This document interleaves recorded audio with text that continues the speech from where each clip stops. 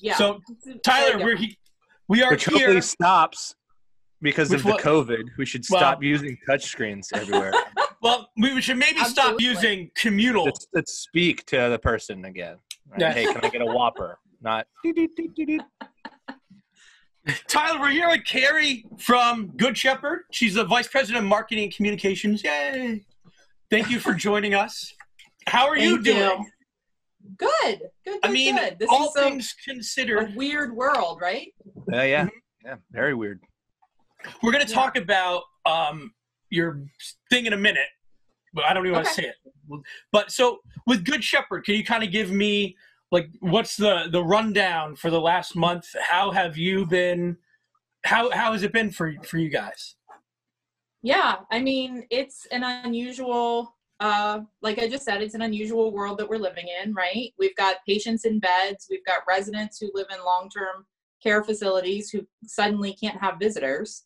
Mm-hmm. And our residents, we have 159 residents that live with us long-term in 2 homes. And they're used to being out and about. They're very active despite having severe disabilities, right? They go on field trips. This time of year, they would be going to the Iron Pigs games and out to malls and, really have active lives. And all of a sudden they're stuck indoors just like we are. They are not going on their field trips and they can't have visitors. So their families and friends can't come in because of strict visitor restrictions that are absolutely necessary in order to keep them safe, in order to keep us safe. But it's lonely. Yeah. Just like it is for us. And I think what's unfortunate when you think about anybody in a like assisted care living too is just the fact that, like, for me, I can get through a couple weeks, a month, big deal. But the reality is for maybe some of these people, they don't have a lot of those months. And that's what sucks the most.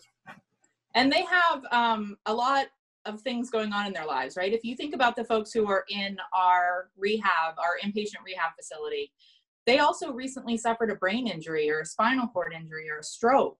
And this is a time where you need your family and friends around you, right? Positivity really helps the recovery process. And so it's tough to be sort of alone and isolated, and our staff is doing everything they can. We're doing video conferences with families. We're doing additional compassion rounds. So we're visiting and making sure we're popping into those rooms more often, but they can't even go to the dining room to eat. They're eating in their rooms. Yeah. And so it's a tough time. It's a tough time for our staff. Is it something that everybody's masked? Yeah, everybody. Even are your what do you call them, guests or patients? The patients and the residents, if they have an immunocompromised, immune system. But all of our staff, for the protection of our patients, walk in the door. They're screened for wellness, so they're asked a bunch of questions about their health, about where they've been.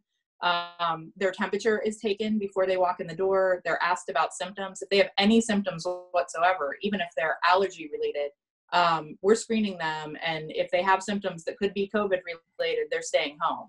Right. But then they come in the door, they put a mask on. So even the patients, even though we're talking, having lots of conversations, still doing bedside care, you don't see the smile on the nurse's face, right? That's tough. You just draw one. Draw a smile on the mask. I think that might be a little creepy. Can you?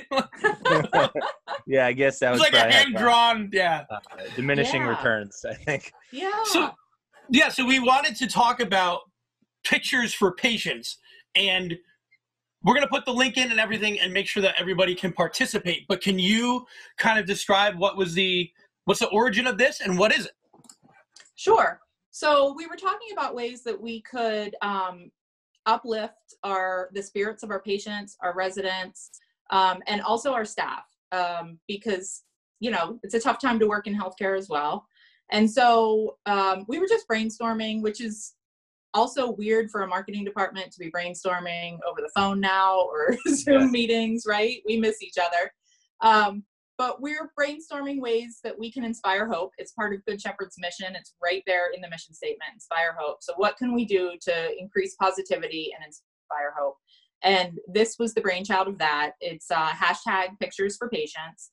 And we're asking people across the Lehigh Valley or even across the world to paint, color, draw, pictures and then send them to us, not through the mail because we're not accepting packages through the mail, but they can simply email them to us, send them to us on social media, and we are printing them from inside the hospital where it's safe to do so and hanging them in patient rooms and resident rooms. We're putting them on our TV screens throughout the hospital with some inspirational quotes. And we're putting them on social media, and they're really helping to uplift everybody.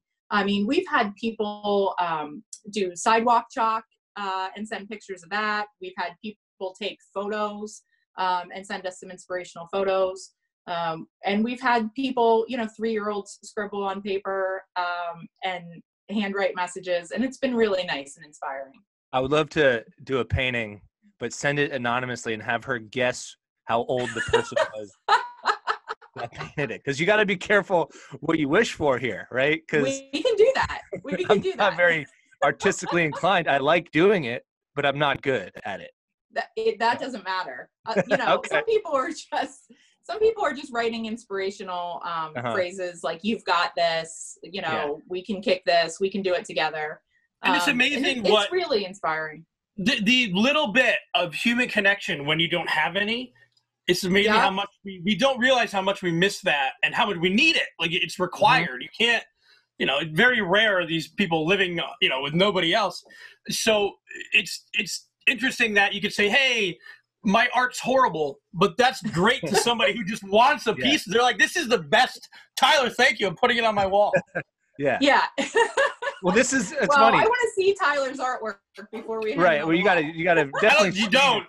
But honestly, it would take only a global pandemic for me to get my artwork hung on somebody's wall. We did.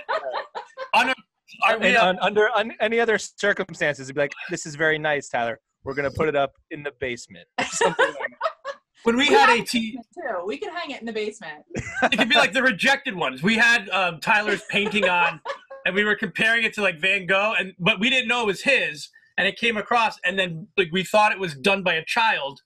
Yeah. I mean, listen. It could be a hidden talent. You don't know. Yeah, right. It's more of an abstract art form. Yeah. Yes. For reference, when I was in high school, the only test that made it on my parents' refrigerator hung up, I passed my eye exam. So that was that was the only thing that made it up there. Wow, congratulations. Thank you. Yeah, I still see it. Still see it every. But yeah, no, this is great. So you're taking, from wherever, right? That's there we go. You see right here, yeah. People are sending the photos in from, all over the country because it's a social media effort. It's spread, and we want it to spread. I mean, it would be great if it spread to other hospitals and we could bring this kind of positivity and cheer to more patients in more places. We're also doing it. We have facilities through our partnership with Penn Medicine in Philadelphia. And so we're also collecting photos in Philadelphia as well and making sure that we're hanging them up in our Philadelphia locations. But how cute is that guy, right? That kid was adorable. I could do coloring. That's easy. You don't have to make the lines. We're going to have to do one of these. Hey, color outside the lines. It's even better. But it's interesting too, like I love all these ideas because we just this morning we took out recycling, and I think it was my dad, but that people color the rocks, like Lehigh Valley rocks, and they leave them places. And then the idea is, I guess, you color a rock and leave it for somebody to find, and then they can hide it. So we went outside today, and there's a little rock for my daughter that somebody left outside. I think it was my dad, but it was still very sweet because then you're like, oh, now we want to paint one and go leave it for somebody else. So it's kind of in that vein. Yeah, absolutely. And you know what it says? It says that somebody's thinking about you and somebody cares about you. And it's amazing what that will do for your morale when you're recovering from any sort of injury or illness. Well, let's talk about that a little bit. Let's talk about how much of an impact these things, because if somebody's sitting there and they think it's a great idea, but they don't totally grasp how much this will change somebody's day that gets it. What have you seen or what have you heard firsthand? How much this helps? So I talked to Frank Highland, who's our executive director, and he's visiting patients in the hospital every single day. He talked to me about the smiles that it brings to people's faces when he walks into a room and he hangs a piece of artwork, right? We've got folks from the executive director to our friends on the maintenance team and housekeeping and environmental services hanging these photos for patients and seeing the smiles on their faces. It just sort of lights up. It gives them an added boost. It inspires hope that, hey, you know, some 5-year-old wrote me a message that said, we're in this together. You're not alone. It's really heartwarming. Yeah. Yeah, certainly. And then it reminds them that there's a world happening that's working hard to get to the other side of this, and that soon enough they'll have visitors again, right? Yeah, we're really looking forward to that day that we can, you know, open the doors back up and say, you know, your family can come in. And, you know, family is a big part of, especially in rehab, in acute rehab. The family is a vital part of the care team, right? They're there from day one.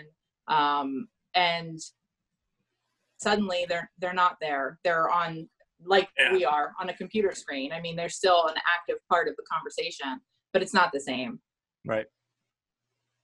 And George, are you going to have the link where how yeah, we're going to put the link out. We're going to do a picture and send it in and submit today. Yeah. Oh, no, awesome. you have to. That's awesome. I mean, don't get your hopes up. I'm going to warn you right now. It's not going to it's not going to call any if there is any way, and I know like there's so many things that would have to happen for this to happen, but if Tyler submitted his and the patient who got it, if there is any way that patient can tell us how horrible it was, I would love to hear it. I'll tell you what, we'll do that. Send us your picture, Tyler. What if they like it? I mean, all right, I'm going to work extra hard. We will make sure you get a message from the patient who receives it. Perfect. You have to do this, Tyler. All right. You have to do this. All right. I'm going on YouTube. I'm getting lessons. I gotta find a paintbrush and paint, but we'll figure it out. Hey, but Carrie, good. Thank you. I know you're super busy. I know there's so much going on, so thank you for taking some time. We'll get this up quick. We'll make sure that people can get more information. I just want to go back here for a second. What is the link again? I had it. Yeah, so we're asking everybody to send their submissions to communications@gsrh.org. It's great if they want to share them on social too, but because of people's privacy settings, we had a hard time sort of retrieving them from social. But communications@gsrh.org, and we'll get them out to patients. You can also follow us on Facebook and Instagram to see some of the artwork. Cool. Yeah, I'm just making sure, so you can say hashtag picture. We'll put all this information in there, but just if people want to see it. So hashtag pictures for patients. Awesome. And we're gonna wait on Tyler's, and we're pumped. So thank you so much for taking the time. Absolutely, thank you guys. I appreciate it. Have a great day. Thank you. Stay safe. Bye. Bye.